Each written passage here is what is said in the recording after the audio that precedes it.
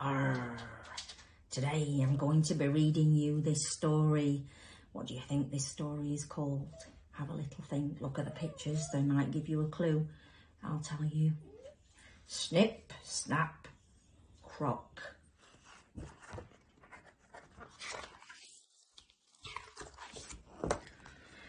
In a faraway land in Africa, where the sun shines all day long, there is a big river called the Nile.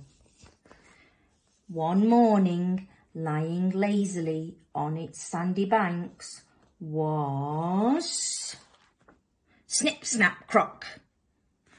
That's the crocodile. She swished her tail and sang out to all the creatures on the shore. Her crocodile voice made them shiver. My name is Snip Snap Croc, and I'm so fine with these big sharp teeth of mine. All of them go snip, snap, snip. Come too close and I'll nip, nip, nip. In the tall tree, Mama Baboon shivered and told her baby, "Don't go near Snip Snap Croc, all right? She'll eat you up with one big bite. So listen to Mama and stay close by, for I love you more than the mountain high." Look, there's the mountain, how high it is. In the bushes, Mama Meerkat told her little ones, "Oh, stay away from that crocodile who calls to us from the banks of the Nile. Don't wander off, keep in my sight, for I love you more than the stars so bright." Let's count how many meerkats there are. 1, 2, 3, 4, 5, 6, 7, and Mummy makes 8. And in the long grass, Mama Lion told her bouncy little cubs, "It's lunchtime soon, and nasty Snip Snap would eat you up for a tasty snack. So don't stray far from Mama's side, for I love you more than the ocean wide." Back on the sandy bank, where the midday sun was blazing hot, Snip Snap Croc heard a little humming noise, and then underneath her tummy, the ground began to move. What do you think's happening? What could that be?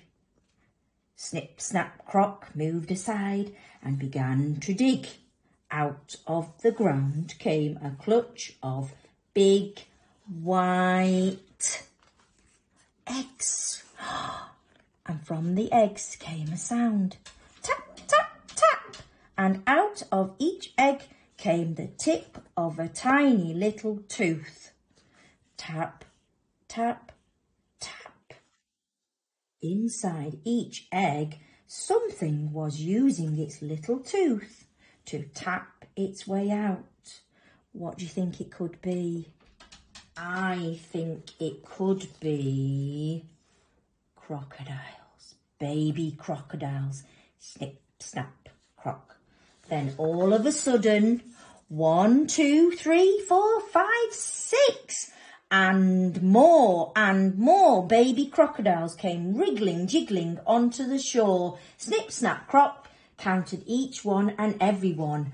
When she had finished, she was so full of happiness that she swished her huge tail back and forth, and cried out, "Hooray! Hooray! 23 babies born today." Oh, she looks like she's almost smiling. Baby Baboon, the baby meerkat, and the 2 little lion cubs watched from the safety of the riverbank. They could not believe their eyes. One by one, Snip Snap Croc popped each baby into her mouth. "Oh, Mama, come quick!" cried Baby Baboon. "Oh, Mama, over here!" cried the baby meerkats. "Oh, Mama!" cried the lion cubs. "Just look! Look what's happening." she's doing that. Snip Snap Croc is eating her babies. But Mama Lion, Mama Meerkat and Mama Baboon knew better. They knew that Snip Snap Croc had a secret. This is what Snip Snap Croc did. She waddled down to the riverside, opened her huge mouth and very slowly and very carefully popped each baby into the water. Oh, they're getting into the water. Then Snip Snap Croc called out, "All riverbank creatures, listen to me. Stay away from my babies, 23, or by the sky above and the earth beneath, I will snap you up with my big sharp teeth."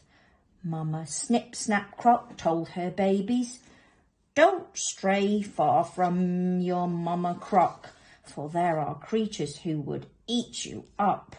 Stay close by me and no harm you'll meet, for I love you more than the river deep." And Mama Baboon, Mama Meerkat and Mama Lion all sighed happily. Whew! They knew that although Snip Snap Croc was fierce and dangerous, she wanted to keep her babies safe, just as they did their own. And they knew she loved each and every one just as much as they did their own. Mountain high, star bright, ocean wide and river deep. The end.